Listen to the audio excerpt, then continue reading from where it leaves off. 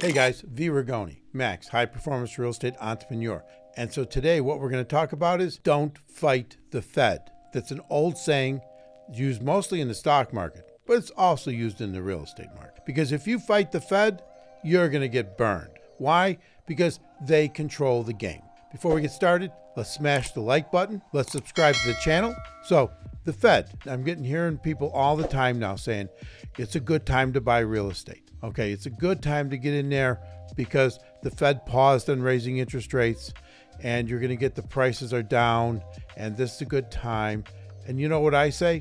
I say that's kind of sounds like to me, because I've always said real estate takes a long time to go up, takes a long time to roll over, and it takes a long time to go down and bottom out. And so you don't have to jump on it on the day you think, because people are out there telling you that it's a good time. You'll know it's a good time. But let's talk about the Fed. If you understand how the Fed works, you're going to understand more of how the economy works. If you understand more how the economy works, then you're going to know for yourself that it's a good time to buy or it's not. Because you need to learn this stuff for yourself. Okay, it's taken me 40 years of doing this. Now, I'm not saying you got to wait 40 years to learn it, but it's the wisdom. Because what I'm also hearing these gurus say, and they're just now starting to talk about it, that they're starting to read books from people who've been around for a long time. Because most of the guys that have gotten wealthy in real estate today, they started in 2010, 2011, and that's when they started getting their success. So they've only seen an up market. They've never had to fight the Fed.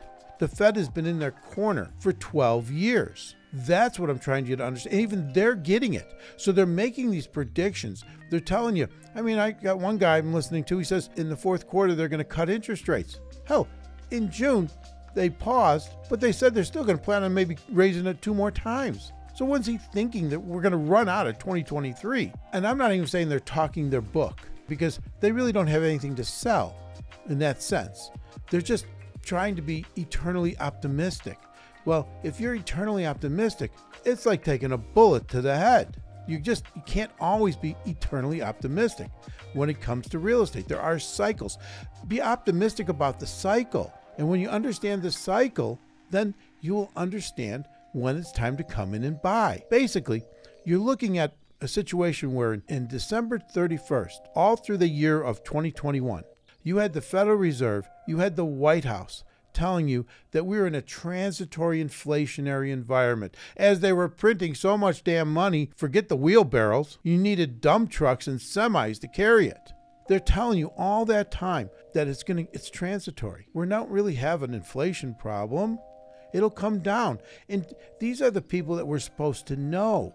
All right. Now, I don't think the White House knows anything. Okay, it's run pretty much just off of politics. But what about the Federal Reserve? I recently heard that they have like 400 PhDs working for them. Now, maybe I'm wrong on the number, but it's probably pretty close to that. I mean, you can't make this stuff up about the fact that they sat there, they printed $7 trillion, and then they're telling you that inflation is transitory. They were stating in 2021, October, November, into December, that by the following summer, which would have been the summer of last year, that inflation was going to be at 2%. I mean, how? What I'm trying to do is give you some context. You've lived through it, but the question is, did you understand what was going on when you were living through it? And so that's what we're going to be dealing with, is give you some context so you can understand what's happening. Now, you get into 2021, all of a sudden you move forward through this process and you have a situation now where it's now December 31st, 2021. All of a sudden, Jay Powell must have been just having his last New Year's drink and then decided to say, hey, we're no longer transitory. Inflation is real. And he comes out in the beginning of 2022 and he starts telling everybody it's time to raise interest rates. Like the light bulb just went off in the room. How do you go from transitory the month before to now we got a problem? When you've been the guy printing all the damn money. Yeah, this stuff can get you riled up a little bit. So then what do they start to do? They start to look, you got a situation where he says, we got to start raising these rates. So I think it was in March of 2022, he starts raising the rates. You move through the year, he's raising the rates. Oh, and then what happens in July? Okay, June and July. All of a sudden, we start to go into 2 quarters of negative GDP. Now, 2 quarters of negative GDP What does that tell you? Well, historically, if you look in most economic books, Economics 101, it'll tell you there's 2 quarters of negative growth, which is kind of how do you have negative growth, right? Either growth is, it's like just negative, decline. How do you have that? But you do. If you have 2 quarters in a row, you are now entering into a recession. This was last June, July. But according to the White House, and the Fed stayed pretty quiet, and there's a reason why the Fed stayed pretty quiet, is that we weren't in a recession. We were going to redefine how we define a recession. And they said because unemployment was so good. There was very low unemployment. Well, that's because we were in a situation where we had an employment problem. We don't have enough workers coming out of COVID. People decided just to stay the hell home and still get paid. And so because you had low unemployment, they kept pushing the fact that, we're not in a recession. Everything is good, no problem. And then we had all the other problems with the deliveries and of goods through the channels, the shipping channels, all that kind of stuff, right? So we're moving through this. We're into denial. Now, why did the White House want to deny? Well, they're going to deny because why? They had a congressional election coming up. And they wanted to make sure that the world did not think we were in a recession. So they had the narrative out there in the corporate media, basically touting the fact that, this is different this time.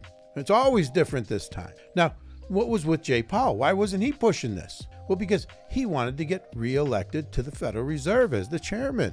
You think some of this stuff can be self-serving? You go back to the internet crisis, the internet bubble of 2000, and you got the poster child of the internet bubble, which was VerticalNet, and you got Alan Greenspan, the guy who started VerticalNet's wedding. These people are insidious. So you've got Jay Powell. He wants to get reelected. This is how this stuff works. You just have to understand. He was quiet all the way up until he decided that he was aggravated because they were going to elect a different chairman of the Federal Reserve. They had put somebody up at the end of 2021, and he didn't like that. And so then he decides that, hey, maybe that's one of the reasons he got hawkish. Maybe he felt it was time to put it to the White House. I don't know. But he started raising those interest rates. He started doing it so nicely to cut that inflation that he then put us into a recession, and then the White House goes in denial about the recession. So that's what's going on. All right, and that's what happened all last year. Now we come into this year. They keep raising these rates, right? And so the Federal Reserve, you would think they would figure this out over the almost 100 years in which they've been in existence, somewhere around 100 years. You'd think they would figure out the fact that they tend to overshoot, okay? They either print too much money, create too much quantitative easing. That's when they buy back securities, buy back treasuries, put more money into the economy. They usually do it too much. The other side of the coin, they raise interest rates too fast, too hard, and they create then a bigger problem. So we've been moving forward through this problem. What happened when you raised all these interest rates? Well, you killed multifamily, you killed commercial. Multifamily sales are down like 75, 78%. Multifamily buildings, apartment buildings are down anywhere from 12 to 15%. Single people say, what about single family? Well, it hasn't been hit as hard. Why? Because, again, when the Fed creates the recession and slows the economy, then you end up in a situation where you have more unemployment. But in this case, it has not been so far because we didn't have enough employees to go around. And so that's not been the issue. So it's made it more resilient. And you have most people went out and they got a 2.5%, 3.5% fixed rate mortgage on their home. And what you have more is a seller's strike going on in single family homes. They don't want to sell. People with if you're sitting there and you got a 3% mortgage for 30 years, you're beating the bank. You're kicking their ass for the first time. So if you go to sell your property and you're going to go buy another one, what, you're going to replace a 3% with a 6.5%? No. So just the standard, even if you're not moving to another part of the country, just the fact that people like to upgrade their properties from time to time and get a bigger house and all that kind of stuff, they're not doing it. They're not going to cash in a 3% mortgage, a 2.5% mortgage. So you've got less properties for sale. But because of what we've talked about in the past, you've got all these homes that you've got still a decent amount of demand in single family because you've got people with more access to money, more access to credit, and they're spending it. But there's never been a bigger gap in decades between income and the cost of housing. It has risen through the roof. So eventually, it's going to continue to slow if these interest rates stay high. This is kind of what's been going on. You have what we call unintended consequences that start to take place. Look at the situation where now we're in, where they raised these interest rates. The Fed fund rate was at about 0, and they raised it now up to 5.25. Now they did that so quickly that they just said, hey, we're just going to slam the economy. I'm going to be more like Paul Volcker, and I'm going to get those interest rates down, and that's where we're going to go with this. And I'm going to slow this economy down, and then everything will be good. But what about the unintended consequences? Now, what do I mean by that? I'll give you an example. In 2008, we had the financial crisis. All right, you guys all remember that? The pain of it all? If you're younger, you probably saw your parents going through it. If you're older, you went through it yourself. Do you think that financial crisis just took place in 2008 because of nothing that had taken place before that? Do you think all that mortgage fraud, all that mortgage manipulation just happened to occur? Well, it occurred because in 1999, they got rid of what was called the Glass-Steagall Act. And the Glass-Steagall Act had restricted these banks, commercial banks, on the ability to invest and be speculative. That's why you ended up with almost like two classes of banks. You had commercial banks and you had investment banks. The investment banks were more speculative. They were the Goldman Sachs of the world. They were these people that were out there that knew what they were doing in most cases, super smart. And then you had the bank down at the corner, the one you go to, the commercial bank. And so because of what took place that created the Depression, in the 1930s, they came up with what was called the Glass-Steagall Act. And that was to restrict their ability to take risk. Well, you got Larry Summers, who worked for Bill Clinton, and then you had all the Republicans, too. This is both the Democrat and Republican bullshit. They got together, and they rescinded the Glass-Steagall Act in 1999, which laid the foundation, the seeds for what took place in all of the mortgage fraud. Because now you put the commercial banks in the ability to create securities, mortgage-backed securities, remember those? So that you could package up loans, and then you could take these loans, and then you could sell them to the public as securities, as investments. So as people paid their mortgage, and they paid the interest on that mortgage, some of that would then go to those investors. And it was considered to be, a pretty good investment, except we all know what happened, right? So you had the unintended consequence. So what's one of the reasons why they got rid of the Glass-Steagall Act? Well, they were telling Bill, because he says, I didn't really understand it at the time when I did it. Well, they were telling him it would allow for more people to own homes. Well, the government was doing a little bit of social engineering. I mean, that's what they're really good at, right? That's social engineering.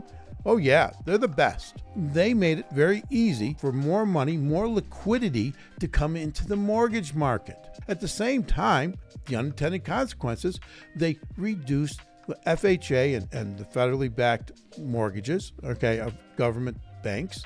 They reduced requirements, and mortgage requirements made it easier for the average person to go out and get a mortgage. So why wasn't there a crisis in 2001 or whatever? Well, up until that point, the interest rates had been higher, 6% for mortgages. So you still had an economic threshold to jump over in order to get a mortgage. But we all know what happened right after 9/11 and all. They kept reducing interest rates to the point of where mortgages where you could get a mortgage for 1%, you could get a mortgage for 2%. All right, you get really low interest rate mortgages at the time. And so when you took away the restrictions of people being able to how they could qualify, they made it so easy for them to qualify. And then you had these super low interest rates due to the recession that they thought was going to take place after 9/11. You had the perfect storm for everybody to get out and buy a house, and that's what they did. And then you ended up with all the ninja loans, right? The stated loans. And what is this? What was a stated loan? It was just put down whatever you want for income, put down whatever you want for savings, and nobody was going to check, and it all went down the shitter.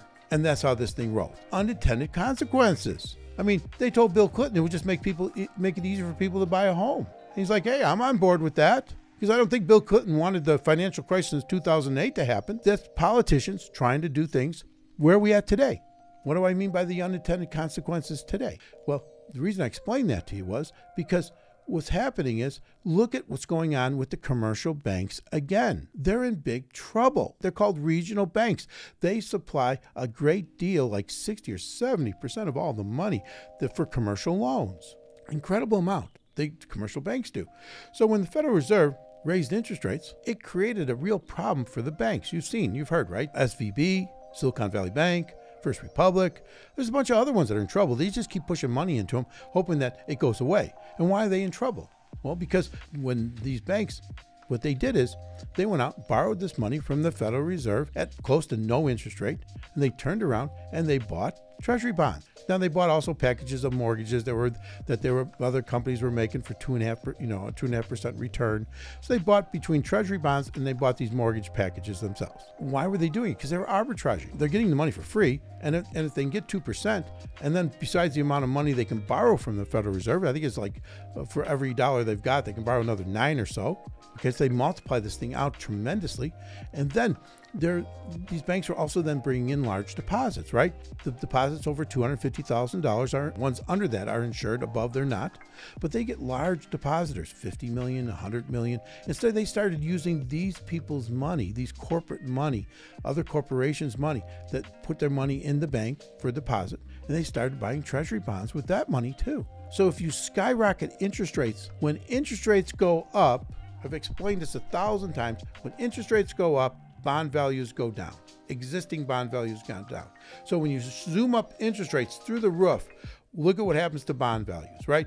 These bonds were losing up to 40% of their valuations. This is the unintended consequence of the Fed raising the interest rates so fast, so high. All of a sudden then, you have the run on the banks. So my point is, in the world of real estate, in the world of business, there is something happening today that was not happening last year. And I kept saying last year when I'd put information out, when I would do videos, that this was different than 2008 because we weren't going to be in a liquidity crisis. But now the Fed, the unintended consequence of raising interest rates to kill inflation, is creating a problem for the banks, which may end up resulting in a liquidity crisis as we go forward. We don't know that for sure, but we do know these banks are in big trouble. So what does that mean? Well, that means that for the average person that's out there and you're listening, you want to get into real estate as an investment, and you're listening to people say, hey, this is the time to do it. Understand, you got to let this play out. And I was listening to a vlog the other day, and this is somebody that people listen to this guy a lot. Number one, he said he didn't blame the banks for buying all these Treasury bonds. Well, maybe not, because the government let them do it. But what about hedging the risk? Everybody who understands bonds and interest rates understands that when you take a big bet like this, you got to hedge the risks. But why didn't they hedge those risks? Because it costs money to hedge. See, in the end, a hedge should just go down the drain, be worthless. But you were hedging against, you're taking big profits, you're using some of those profits to buy a hedge in case it all goes the other way. But they didn't want to do that because it would impact the returns on their banks, which would impact their salaries, their compensation packages. So he's like, he wasn't blaming the banks. And I'm like, I'm thinking to myself, wow, you gotta get back into the books. You gotta study this stuff a little bit more. And then he's telling people that you basically should just get out there and buy something today. Why not? You can always refinance it. Well, maybe not. Maybe you won't be able to refinance it as quickly as you think you can. Why speculate? Why turn real estate is not speculative.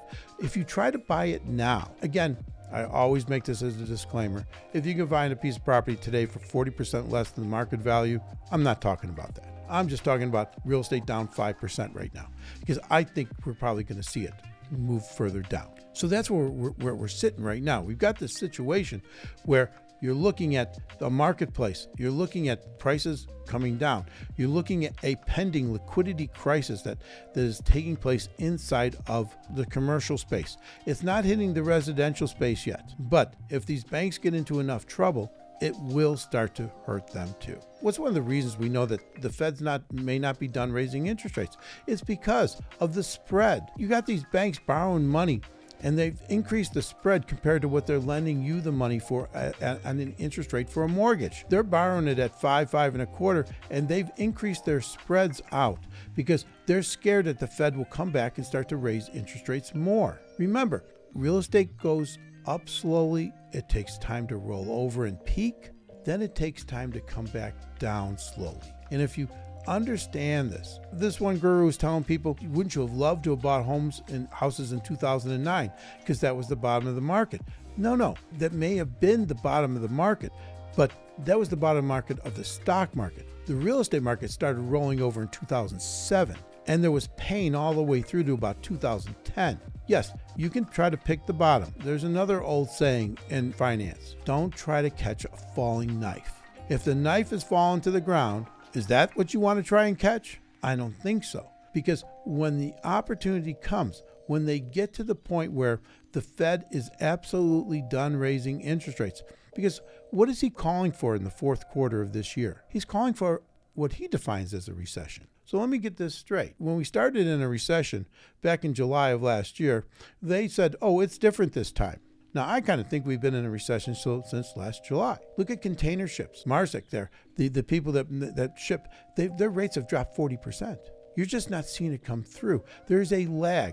Okay, even the Fed understands there's a lag. There's a lag between the time you raise interest rates, the time you start to kill inflation. There's a lag in all of this, that it takes time for the economy to absorb it and then produce the numbers that we then are able to understand whether or not we're actually in a deeper recession or it's going to get better. They always say you don't really know you're in a recession until you've come out of it. Isn't that nice? But my point is that we are in such turmoil right now in this economy. And I'm not even talking about worldwide coups in Russia and all that craziness. I'm talking about just the economy right here. Because if you run out and you buy something and you're wrong, 10 years from now, will it matter? Probably not, especially in a single family rental. But why? Are you that hungry that you have to go out and buy something? Sometimes the best investment is the one you didn't make. And this may be one of those moments when you don't want to make that investment. Now you might say, yeah, but Vic, you're a real estate guy. I am. But there's a time to buy, a time to hold, and a time to sell. Right now, we're in the hold mode. We don't know where this economy is going to go. Remember, if the Fed is finally going to acknowledge the fact that they feel that we're going to go into a recession in the fourth quarter of this year, my point would be, how bad is it really going to be then? Because they've been in denial for the last year. And so how bad do they think it's really going to be? Well, they're the only ones that know because they get to raise the interest rates again. They're talking about 2 more rate hikes before the end of the year, unless the numbers really show recessionary numbers. If we start to get deeper and deeper type recessionary numbers, but you're having a hard time with that because the unemployment is the lowest it's ever been, because there's an employee crisis in this country, right? There's not enough people yet to go to work. And so you have wage inflation taking place. So they're fighting this wage inflation at the same time they're trying to get the economy to slow down. You might say, well, why should you listen to me? That's ridiculous, right? Why listen to me? What do I know? Well, I lived through this. I had a real estate company. I started a real estate company in 1981, 82. I was in real estate. I sat there and I watched this happen. Now, I was at a young age, hopefully the age you're at now. So economically, it didn't impact me quite as much because, it delayed my career from going. But I saw the inflation of the late 70s. I saw when Paul Volcker came in and he created a man-made, well, I guess they're always man-made, but a Fed-made recession. When they do that, it takes time to happen. And number one, sometimes they try and they think they beat inflation, and then they pull back, and then inflation will roar again. That may occur also. Now, like I said, Jay Powell seems to have become more like Paul Volcker than Arthur Burns of the Fed chair of the 1970s. But we don't know because he's got these other problems. He's got a wage inflation problem that he can't deal with. He's now got a liquidity problem. So he may have to stop raising interest rates because of these two things, right? Because it has an impact. So where do you go? Why should you do this? Well, like I said, I've been there. I've owned real estate. I owned real estate in the late 80s, from about the middle 80s all the way up through and then through the 90s and all the way through. Once it takes time. That recession was a 5-year recession at some locations. Other locations it was 4 because again, economies are local. But something that may have taken, now I get it. Things move faster today. We've talked about that in the past. Things do move faster, but that doesn't mean that economics change. They just don't change. Yes, something that may have taken 4 years in the 1980s may only take 2 years now. We've talked about that. And if we've already been in this recession, which I think we have been for the last year, well, we may have another year to go. Does that mean you should run out and buy a piece of real estate today? No. Does that mean you should go out and buy a business today? Well, maybe. And maybe there's a a price on a piece of real estate, like I said, that's down 40% or whatever, so it doesn't matter. You can get that thing so cheap, go ahead and buy it. If your aunt or your uncle selling you something at a giant discount, go ahead and buy it. But what are the risks? The risks are if the recession gets deeper. The risks are if they don't start to cut interest rates anytime soon. Now, one assumes that if the recession gets deeper, then they'll eventually will start to cut interest rates, right? Because remember, you get to a point in the economy where bad news for the economy becomes good news for cutting interest rates. And we're not there yet, folks. We're still in the camp where good news for the economy is bad news for interest rates because they don't want to cut them. I know this is a lot of information, but what I'm trying to get you to understand is this stuff happens over and over again. And it's like Mark Twain said, history doesn't necessarily repeat itself, but it does rhyme because things change as far as laws and rules and regulations. Size of economy makes a difference. We're a much bigger economy than we were in the 1980s. Everything more digital, things move faster. I get all that. But there's a time to buy and a time to hold and a time to sell. When you wait, what you're doing is you're reducing your risk. You might say, oh, but I'm going to reduce my opportunity. Let me ask you a question. Let's say this fellow is absolutely right and the bottom of the market was 2009 for real estate. And if you'd have gone in, you would have been, buying when there's blood in the streets, and that's great. And I'm a great proponent of that. But if you'd have waited another year and bought in 2010, or a year and a half or 2 years in 2011, how do you think that worked out for you by 2021? Pretty damn good. Because why take the risk? It's not necessary. The returns will be there. Don't take an investment that will get you rich and turn it into a speculative investment that you're going to regret. There's a lot of people out there that are regretting the fact that they bought apartment buildings last year and the year before. And remember, like we talked about, and they bought these apartment buildings with adjustable interest rate mortgages because when they did their underwriting on the property, their performance on the property, the only way they could make these things cash flow was to get an adjustable interest rate. And when you get an adjustable interest rate, that's great, but why the hell would you want an adjustable interest rate at a decade low number? And the only place interest rates pretty much can go is up. And they are all paying the price today. Like we've talked about, they've got properties that were positive cash flow, now they're negative cash flow. On top of that, in commercial land, in commercial loan land, you have properties that are coming up, billions of dollars worth of loans that are going to be coming due over the next 6 months to a year, in which no longer are the valuations there for those buildings. No longer are they willing to lend money like they were willing to lend before, and you may start to see some great deals come on the market. Another old saying is, and since I'm, the OG of real estate here, sometimes you got to keep your powder dry. Now, for you guys who don't know what that means back in the day when they had muskets, if your gunpowder was wet, nothing was going to work and you were going to die. So keep your powder dry. Right now, you want to be learning. You want to be gaining information, learn about these markets. If you're going to be buying in Killeen, Texas, outside of Austin, learn about that market. Know everything there is about that market.